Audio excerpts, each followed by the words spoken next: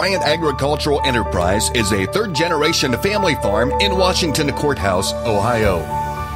Annual commodity production consists of corn, soybeans, and wheat. At Bryant Ag, we strive to produce the highest yields possible while utilizing superior land stewardship practices which help ensure land productivity for future generations. We both grew up on a farm around livestock, had chores every day, both took an interest in it. Just really had a passion for doing what we did, for the farm and an agriculture background. So that our father seen that we took a great interest in it, I soon felt like we did a good job. So we developed a partnership with Mike and I and our wives and our mother and father, and basically put the family together. The benefits for that were just sharing machinery and cost and the accounting, and be able to track things a lot quicker than if we were all individual. So we made a determination to do that, and that's kind of what we've done all the way through. We've got employees that we want to take care of, so we want to make sure it's an open conversation, treat everybody fair, and make sure that they are very informed in what's going on in their land. Well, as far as our relationship with our employees, that they are what we are about. I mean, without them, but it's just hard to get to where we want to be if we don't have good employees. We treat our employees very well. We treat them like family. They are family. There's nothing that none of us would do for them if they needed help, and there's nothing they would do for us. That relationship is very important to us. We want to build long-term relationships with our employees, with our landowners, with our suppliers, and we want to instill that all the way through the board. Well, there's times it was tough. For the most part, it's been an ideal fit. I mean, he likes the inside stuff. He likes the deal making, the books, that pressure. I'm more like the outside, just making sure stuff is done on the outside. He likes working late. I don't like working so late. So it's just like it really mixes well. I always said it's almost like a match made in heaven. For everything that Mike said, we're kind of opposites, okay? But probably the one thing that I think is the most important is that we trust each other. In order to create a profitable return for our landowners, the most cutting-edge technology, agronomics, and environmental practices available are utilized. Bryant Ag Enterprise continuously strives to maximize operating efficiencies to help us make the most precise environmental and economical decisions for optimal crop production. At a sheriff's auction during the Great Depression, Albert Bryant purchased the land for his son, John, and since then, Bryant Agricultural Enterprise has developed into a third-generation, modern-day farm operation looking to expand in years to come. Bryant Agricultural Enterprise will strive to grow a business that can be shared among the farming family and shared with future generations.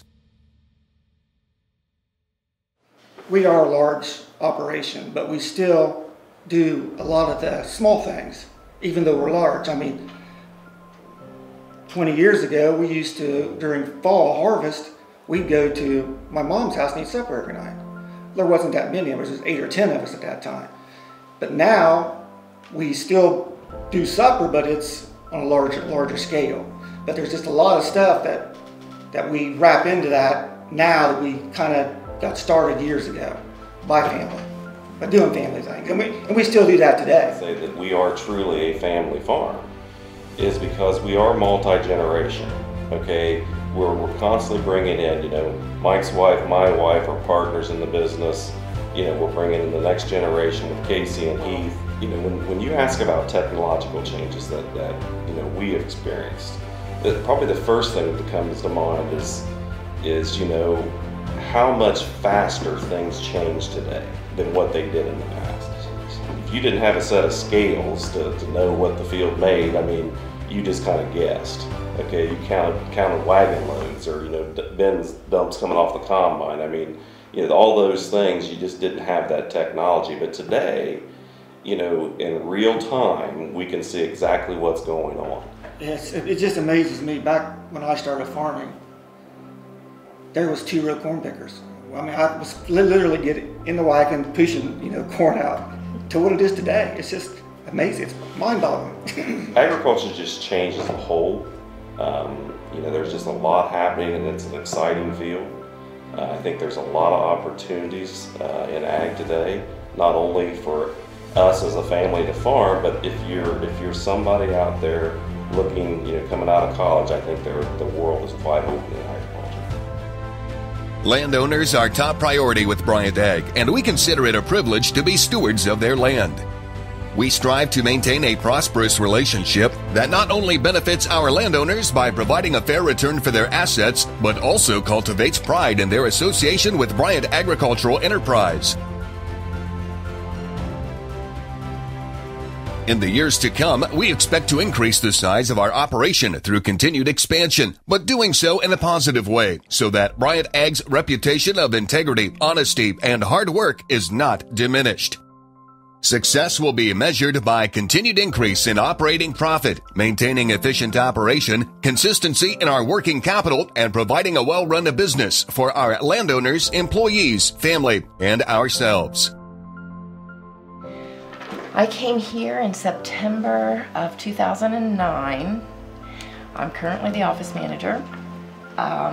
Do all the deposits, pay all the bills, try to keep things organized. Just enjoy every day. Very relaxed. Everybody gets along. It's a fun place to come every day. It's not like a job, but I think that is also connected with the fact that it's agriculture. I love this business, always have. That's why I've stayed so long. It's a wonderful place. I can't say enough about the family. They're great people, and it's just a great place to spend your time. The fun part about this, when you think about it, the interaction that I have with Grandpa Bryant, now that makes me want to cry. We've taught him to use an iPhone. And we got him a Facebook page that says Bryant Agriculture. And I think that's cool, that he's almost 80 years old. And he loves this place. And Griff's able to experience a dream that he would never have had these experiences without John and Mark and Mike and Casey and Heath and the whole crew. So it's fun for me. I don't see him every day, but I know he's here and I know he's living the life. So how good does it get?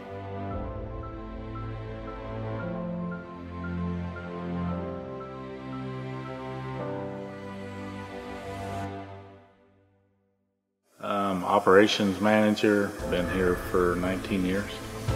Better work environments that I've ever worked in, just simply because of the people that you work with.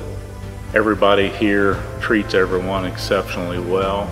Everyone gets rewarded well for a job well done. There's a lot of fringe benefits to things here other than actual pay. The work environment here is really good because you got some of the best equipment to work with. You're not constantly fixing and repairing things. Everything is well maintained from top to bottom. Favorite part about my job is, I guess, the opportunity to have a job such as this, the challenges. I look forward to that. It's not a 9-to-5 job. So I think for me personally, that's what I like the best. Challenging individuals and seeing the reward in the end.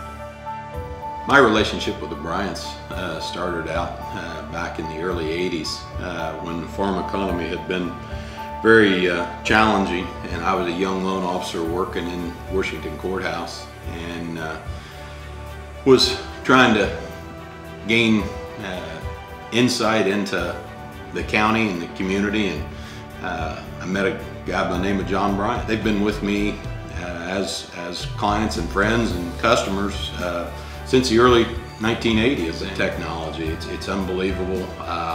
If I go back to what we were doing when I started out in the ag finance business and the things we were trying to do, the numbers don't change, the process doesn't change, but the way we get there and the amount of information that we have at our fingertips is just unbelievable. I think when you're a part of their operation, you truly are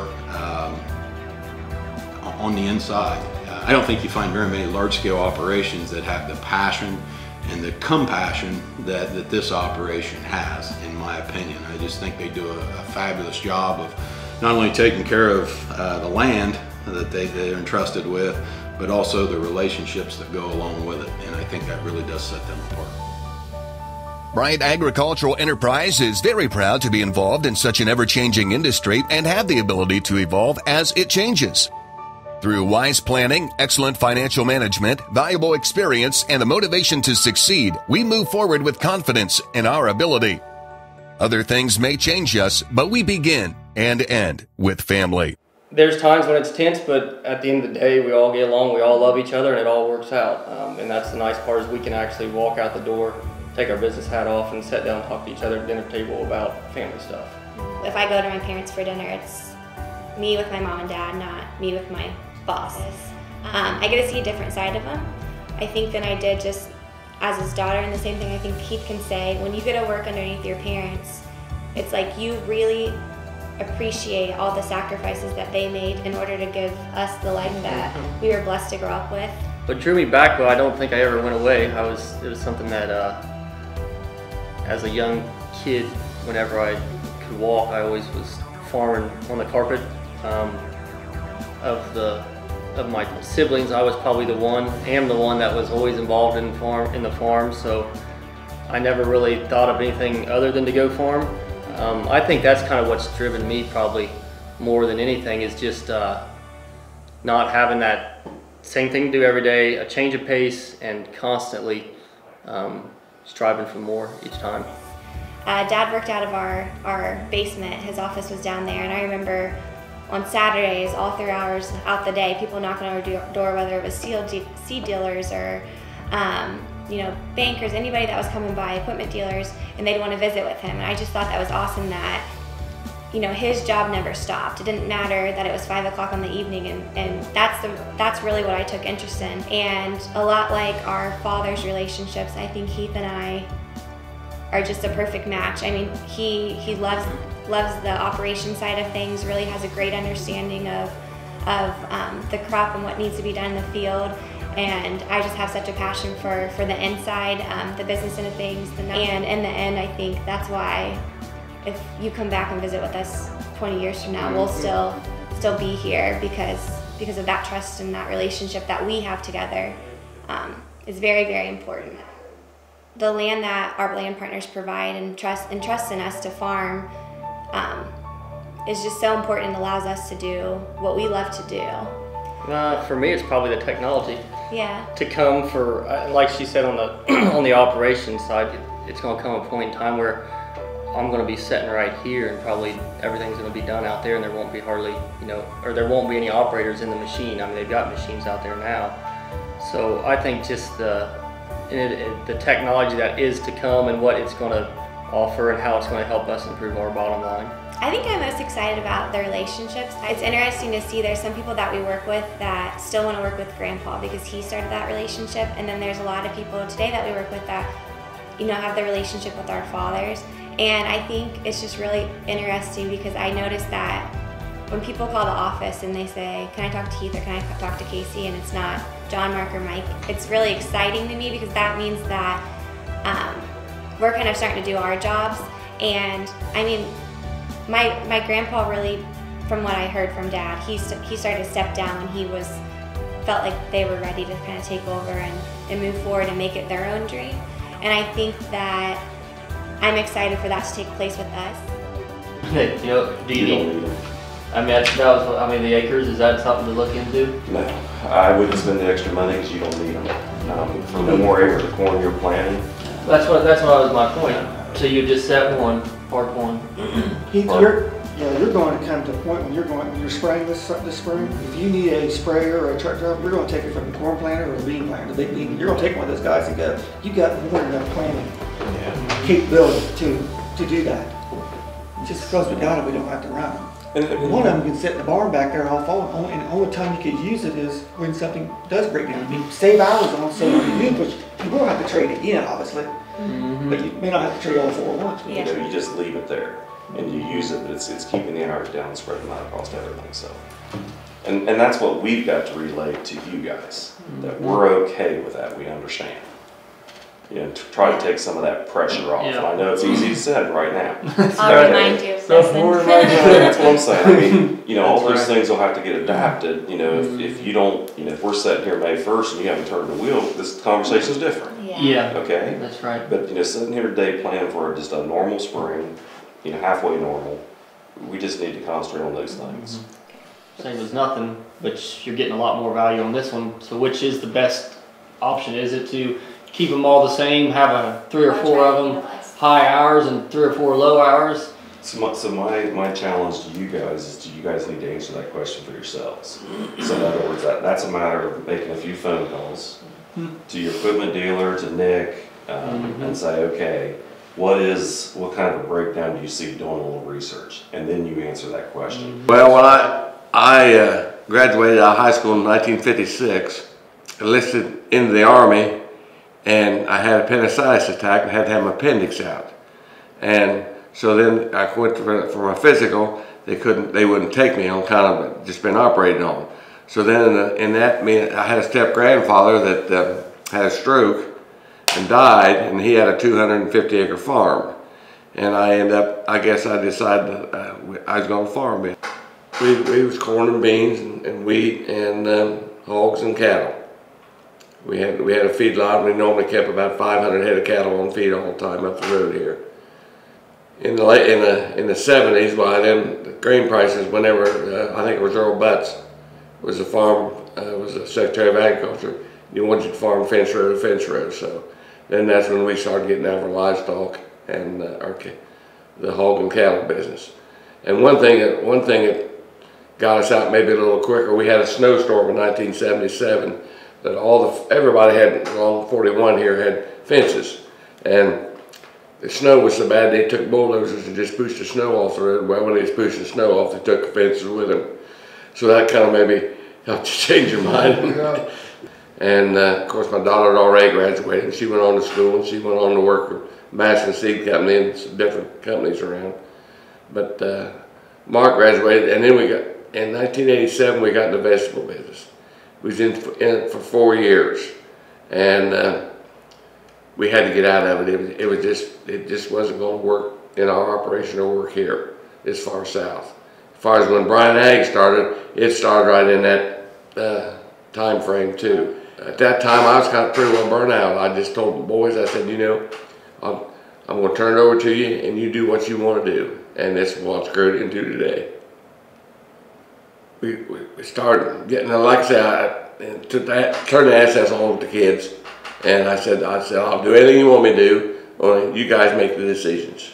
And so this is where we got to. Yeah. When I got out of making decisions and they started one. We've got a wonderful situation where we've got Mark does the inside and takes care of the banking and grain marketing, that kind of stuff. His brother puts his input in, but Mike kind of takes care, and Mike's more or less the outside man. And it's a good working, Mike's the oldest of the two, but it's a good working relationship. But then we're fortunate, we got blessed with good grandkids, and I've got Mike's oldest son is in the operation, and Mark's second daughter is in the operation. And they're both assuming the roles that their dad's had. Mm-hmm. He's more the outside man in case he's going to be the inside person. Yeah. Well, I never dreamed they'd be farming this amount of acres. Yeah. And the way it's just times is the way it is, and they'll probably be farming more acres. I'm out of all that, but I can see where technology has really been a lifesaver to us, and they're running the whole farm off the iPhone. I mean, and I know the guys will come to work in the morning, but their work orders are already on the phone. They'll stand down and talk a little bit, but then and they look at their phone. They start to go do what they're going to do that day. But you got to have employees that understand it, and we have got employees that understand it. I don't understand it, but anyhow, I'm not in the industry, but yeah, I mean, it's interesting. They get in, they can pull up on that TV every farm they farm. I'm not here over half the time. We're not here half the time probably. So. They can't wait around for me and I'm allowed to walk in on any meeting. If they're having any kind of meeting, I'm allowed to walk in on. So, but we have rules, and I follow. Was it hard for you to turn it over to No, it them, wasn't. or you No, it was not. Yeah. No, it was not. I know it was time, because I've seen older people hang on, and then the kids get dissatisfied and this and that, and I decided that wasn't going to happen to us. I got my older one's playing that 9-year-old grandson. Great-grandson. I think he'll farm. He'll step in with his dad. His dad runs the outside. I don't know, my granddaughter's got 2 boys. One of them might even, they won't right now, but you can see them, they've got good heads on their shoulders, so you never know. He just was with his dad all the time. And Mark was both with me all the time. Well, Mike was probably with me more than what Mark was, but they were both with me. You can't have them all back. I mean, there's not room for them. So it makes it nice if someone do want to spread out and do something else. So that's good. But they're all successful, so what else can you ask? And my granddaughters and grandsons are successful, so. Mark's got one that's a nurse practitioner in Stanford University, his oldest daughter. Of course, Casey's here, and he's got one beautician. She 2 girls went to Wright State, and first 2, and then basically went. She wasn't happy. She didn't like it. She came home one day and said, "I don't like it. I won't be a beautician." Well, her first night they changed the snap of the finger. And she just happy to go lucky now, get along fine, get along beautiful. Well, it's the farm's they've been taught right to take care of ground right, and they're taking care of it right. I mean, I'm seeing that every day. They do things that needs to be done in a timely manner.